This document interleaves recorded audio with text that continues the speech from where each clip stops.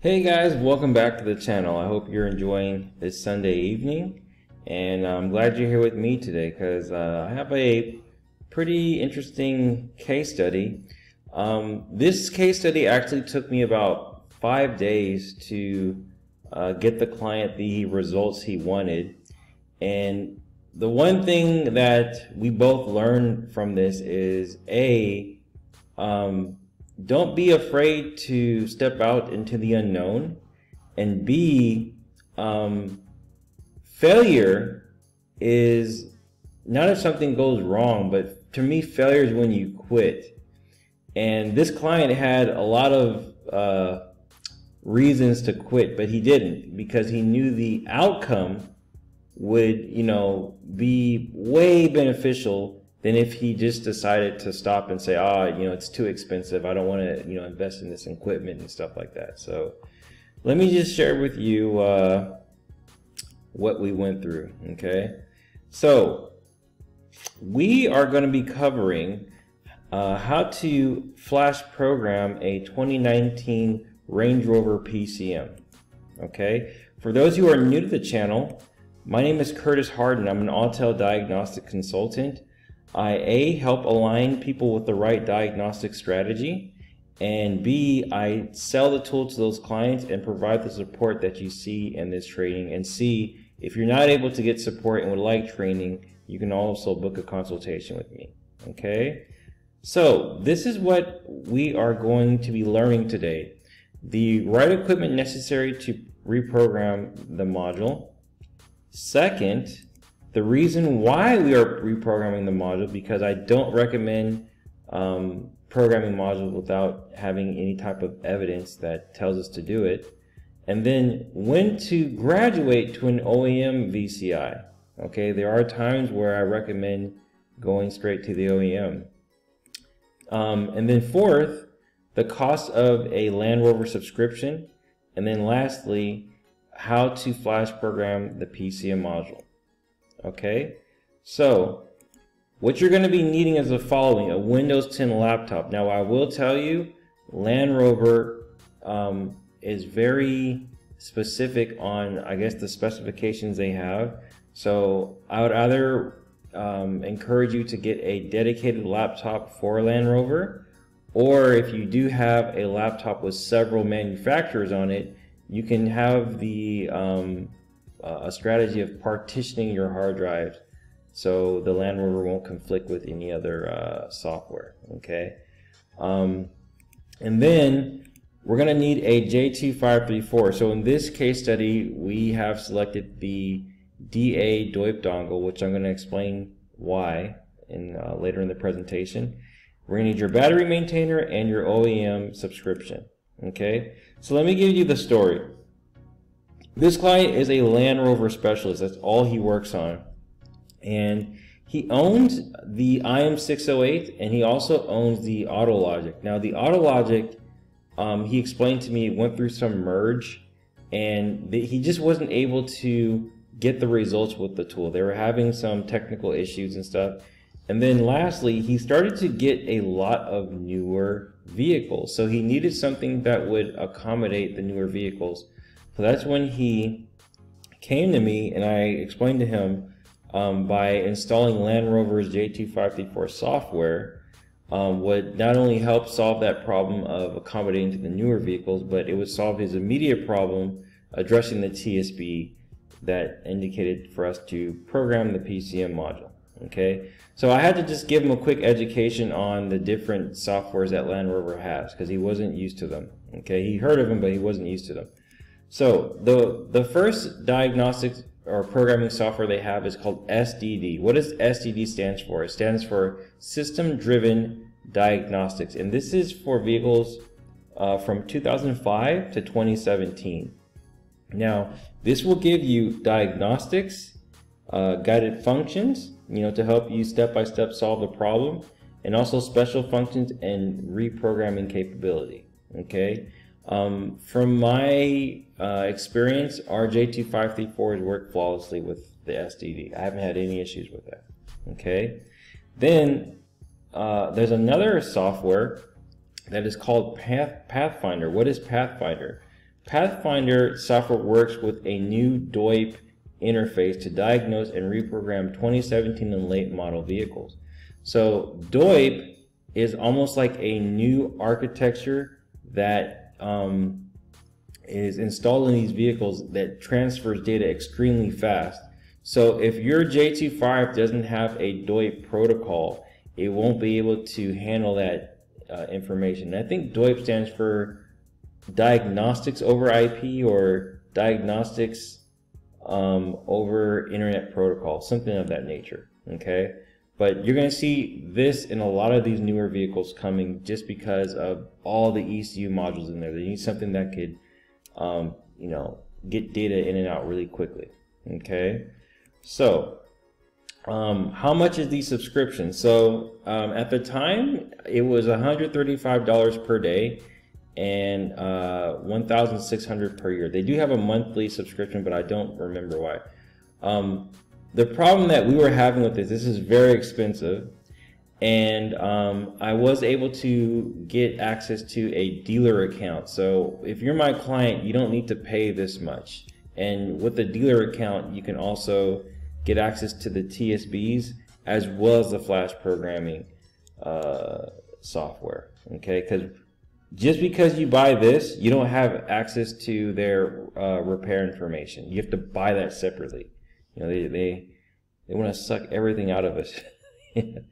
All right, so when should I graduate to an OEM VCI? So what I actually did was, as I told you, this client had a J2534 that came with the IM608. Does not have DOIP protocol. It wouldn't work on this 2019. So I shipped him this Maxi Flash, and believe it or not, the software would pick it up, but I don't know, it just wasn't communicating with the car. So it was technically a software issue. Now, why is that? This device is not an approved J2534. It doesn't mean it doesn't like work. It just doesn't mean Autel went with their engineers to get it approved. Therefore, when the engineers on Landrover side decide to do an update, they will test their OEM tools. So when they publish this update, they know with certainty that their tools will work. They won't tell Autel nothing. So it takes Autel maybe a couple weeks or a month to figure out what that update was, and then their VCI will decide to communicate. Okay. So what I had to do was think of another solution, and that was looking at their OEM tool. So this is their OEM tool, the Jaguar Land Rover JLR DOIP VCI. Okay, it has STD and Pathfinder in it, and it's the dealer level tool. The con is it's expensive. All right, and that's pretty much the biggest problem with going OEM. It's extremely expensive. Okay, and I don't know, I knew that there was another solution, so I kept on digging, and I found this little dongle here. This is a DA DOIP dongle, and this one goes around $600, and it covers STD and Pathfinder, and it has the CAN and DOIP protocol on it. Now, what's the difference between the Jaguar Land Rover JLR and this DOIP dongle? Okay, it's absolutely nothing. Okay. As far as I understand, the Land Rover JLR DOIP interface is made by Bosch, and Bosch, I guess, won the contract with this, and I don't know, just having that name, I don't know, it's just really expensive. The other dongle, the DA DOIP dongle, this is made by a company called Diagnostic Associates, and from what I understood, their engineers work at Land Rover, so I guess they made this just as a cheaper, in my opinion, more efficient dongle. Okay, and I do. If you go to diagnosticassociates.com, you can buy it directly through them. They give really good support. Okay, they were helping me get the thing configured and stuff like that. Okay, so now that we have our correct dongle, let's look at what the TSB says. So TSB service action number N4 F5V7. A potential concern has been identified on specific vehicles within the about vehicle identification number range. Certain vehicles installed with a petrol engine may experience excessive cooling fan noises in the passenger compartment. All right, now this is the exact symptom that my client was having. He was telling me that even when the engine was off, he would hear the fan running. Okay, so he took the error code that was on his scan tool and he popped it into their repair information, and that's how he came up with this. Okay, now in order to solve this problem, if we read further, it says we need to update the powertrain control module, and they give us the function route. So we're going to select ECU diagnostics, select the powertrain control module, select update, and follow the on-screen instructions.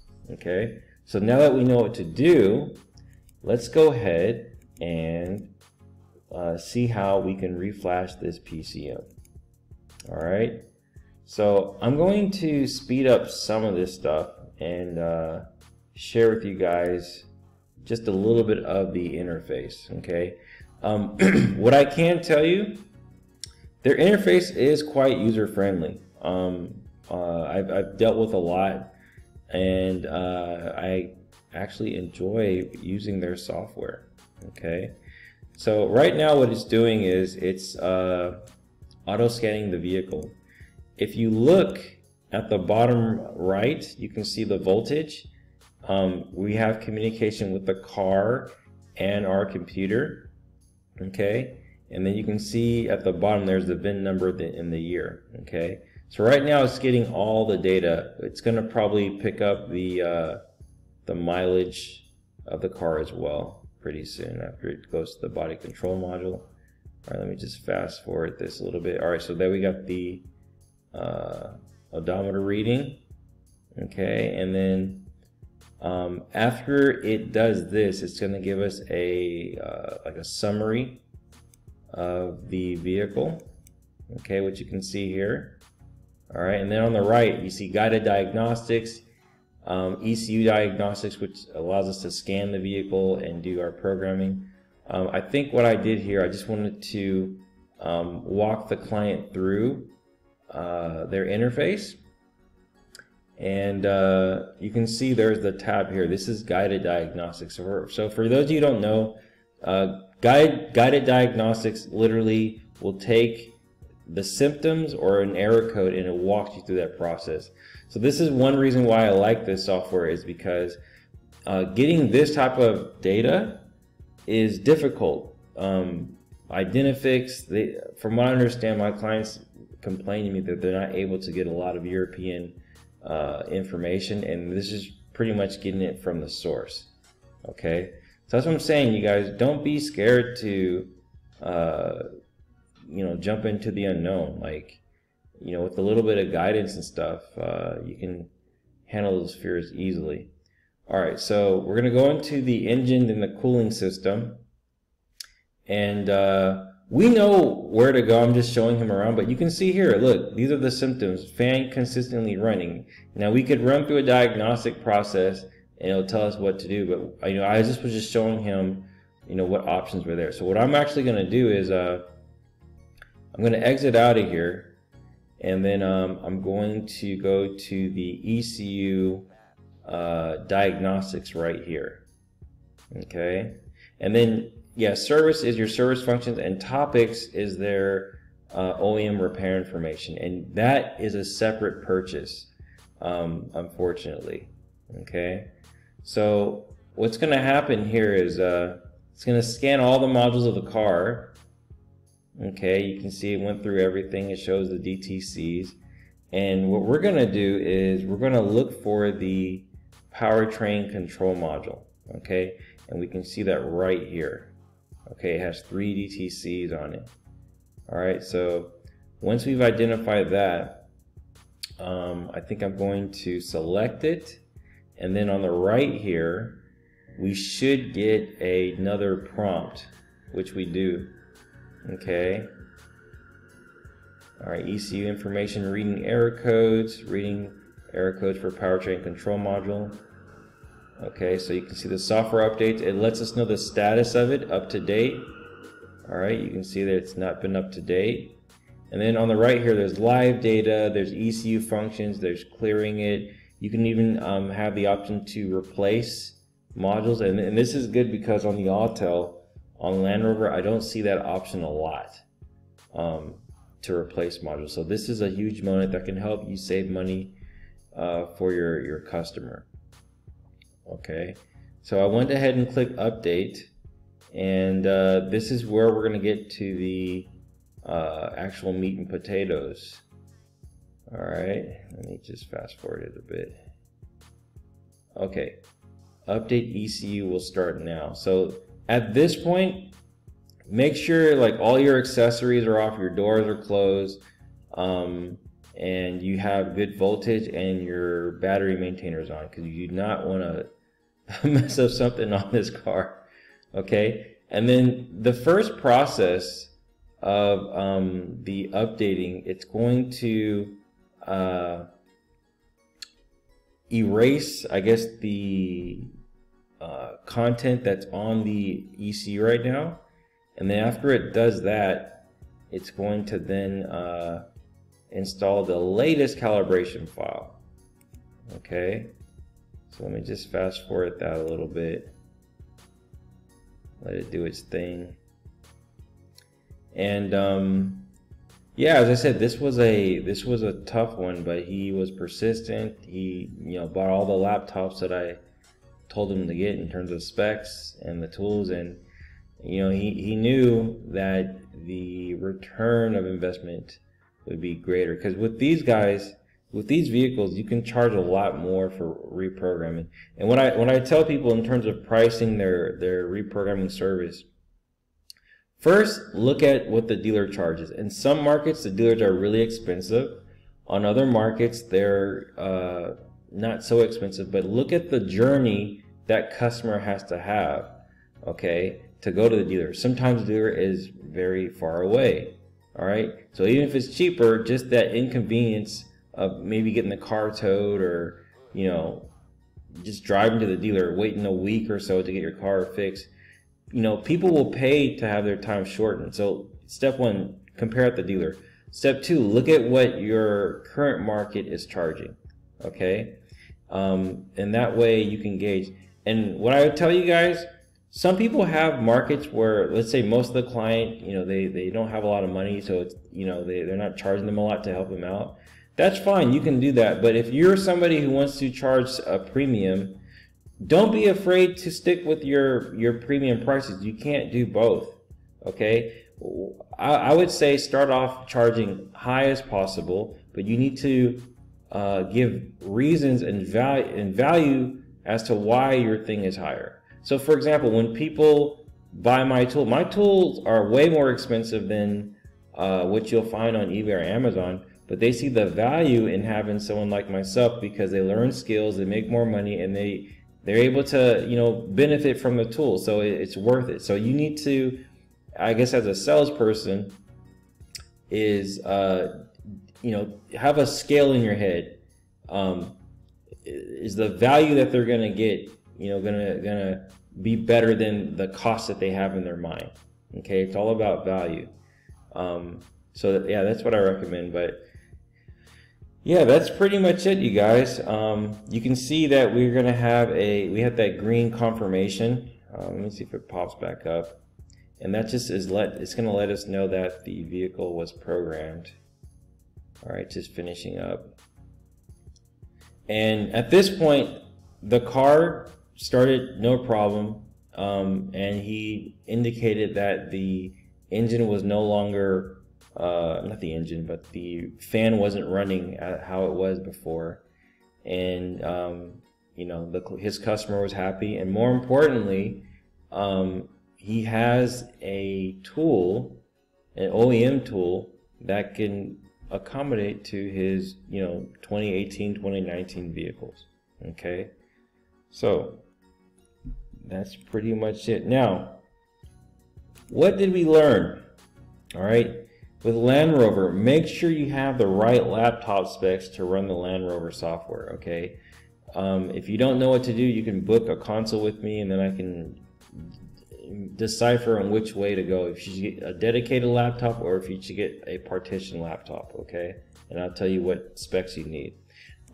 Second, if your maxi flash is not communicating, all right, you can use an approved J2534 or an IM608 JVCI. Now, a lot of people don't know how to thoroughly troubleshoot why their maxi flash is not working, okay? So you don't just have to just buy another one. Like, make sure you, do everything in your power to make sure and understand why. It could be a firewall, it could be other software, it could be a lot of different things, but that's the strategy, okay? Third, SDD is for 2005 to 2017 vehicles, and Pathfinder is for 2018 and newer vehicles. And as I said, the newer vehicles have that diagnostics over IP protocol, okay? Always check your TSB and service manuals before programming a module. And lastly, make sure you use a battery maintainer, okay? So with that, guys, that's gonna wrap it up. If you're watching these videos and you're on the fence, you're procrastinating because there's a lot of hesitation, just book a consultation, okay? You're gonna benefit it even if you don't buy from me. You just benefit it a lot more if you do, okay? I'll help you align you with the right tool, and I'll also help you if you need help with the flash programming of things, okay? It's gonna get worse, you guys. It's gonna get worse, and we need to diversify our ways of solving certain problems. And flash programming is a good way to get your foot in the door, okay? So with that, I hope you enjoyed, and you guys have a great week. I'll see you next week. Take care. Bye.